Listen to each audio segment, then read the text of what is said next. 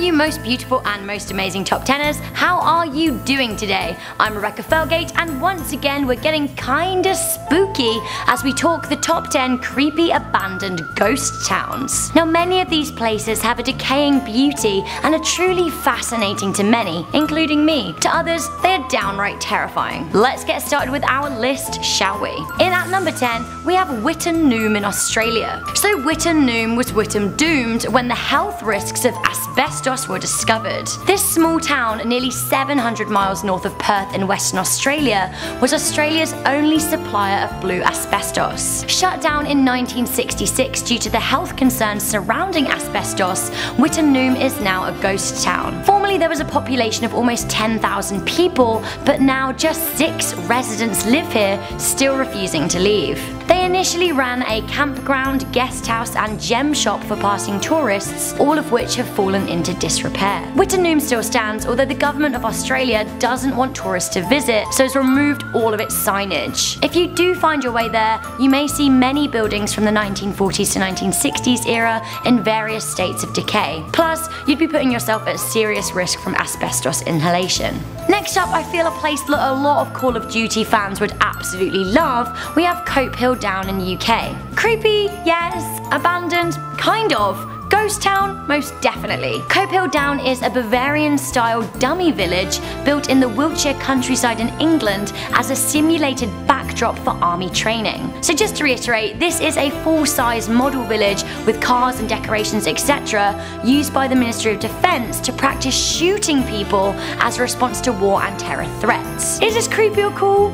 I guess both, kind of. When the MOD isn't here training, it just stands there, totally abandoned. In at number 8, we have Hashima Island in Japan. So you may recognize Hashima Island off the coast of the Nagasaki Peninsula in Japan as the lair of villain Raoul in James Bond's Skyfall. I mean, if villains are literally hanging out here, it must be creepy, right? Right.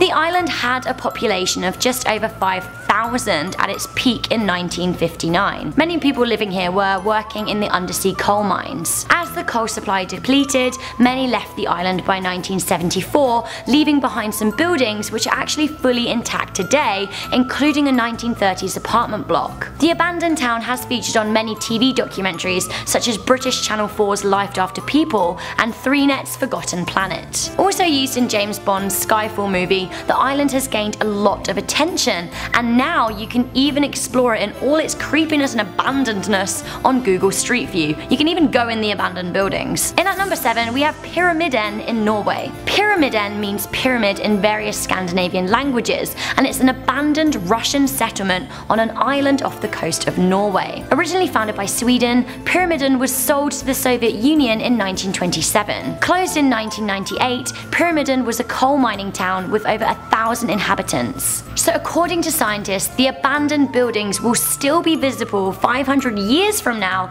due to the low rate of decay in the cold climate. So many people call Pyramiden the abandoned city at the world's end, and from pictures, it certainly looks like it. It's also a very dramatic location due to its mountainous backdrop. I would actually really enjoy looking around out here for like historical interest. Apparently there are many pro-Lenin pieces of propaganda still existing in Pyramiden. In at number 6, we have Villa Epicuan in Argentina. This is such a creepy one. So Villa Epicuan was a tourist resort near Buenos Aires, but unfortunately it flooded in 1985. Now this meant that many homes and livelihoods had to be abandoned. Disappearing into the water, Villa Epicuan became a sunken town, lost to the perilous tides. However, the waters began to recede in 2009, and now after a drought, you can see more of the town emerging from the water than ever. 25 years after it disappeared, it began to re-emerge, only this time white and stripped of paint, and a lot of quite possibly irreparable damage. The trees have even died after their time away from the sun, leaving ghostly,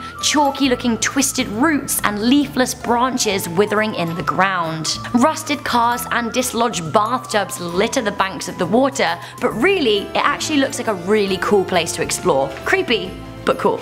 Keeping it watery at number 5, but taking it back a few millennia, we have Lion City of the Qiandao Lake in China.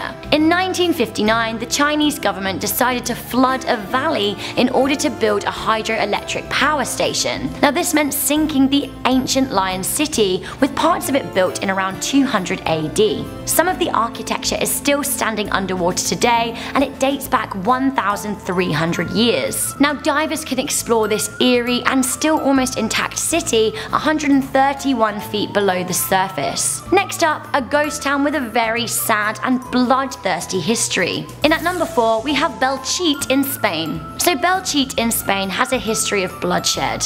Having experienced 2 historical battles close to the town, in 1937 the Spanish Civil War came to the village. Over the course of 2 weeks, from August 24th to September the 7th, 1937, Franco's forces fought the Spanish Republicans in and around the town. Now this led scores of dead and much destruction. A new village was built nearby, leaving the old village as it was following the war. Hauntingly abandoned with decaying buildings and rusting cars, there's even a beautiful old church with a fallen-in roof that looks totally fascinating. This has even been used as film locations, including the really eerie Pan's Labyrinth. And at number 3, we have Oradour-sur-Glane in France. Amid the Nazi invasion of France in the Second World War, the village of Oradour-sur-Glane was the subject of a bloody massacre. On June 10, 1944, SS soldiers destroyed the village, killing 642 of its inhabitants. Now there was one sole survivor of the attack and 20 escapees. The SS rounded up the men and shot them in a barn,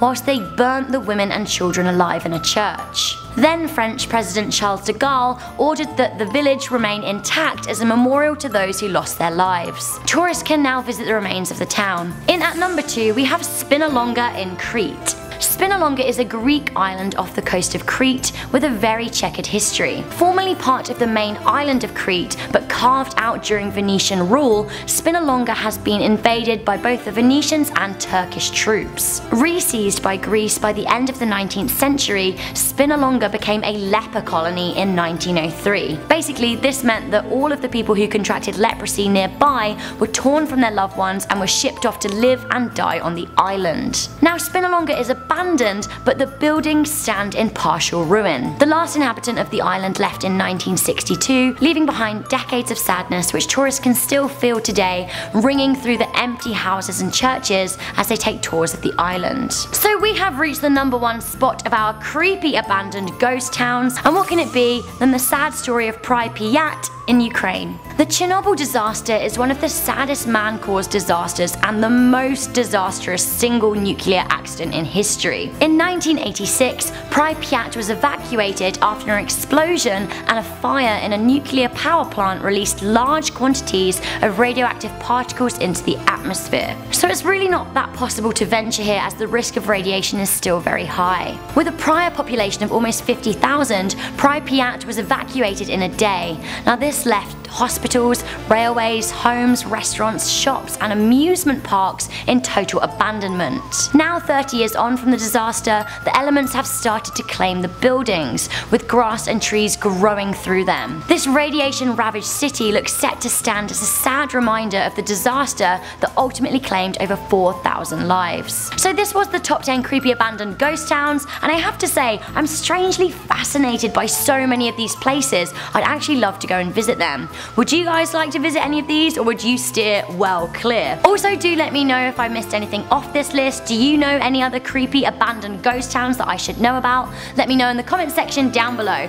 I'm Rebecca Felgate, this has been Most Amazing Top 10. You guys can catch up with me on social media. I've got Twitter, I've got Instagram and my own YouTube channel, Rebecca Felgate Official. But for now, if you like this video, give it a good old thumbs up, share it with a friend, and of course make sure you're subscribed to Most Amazing Top 10. And I will see you creepy beauties next time.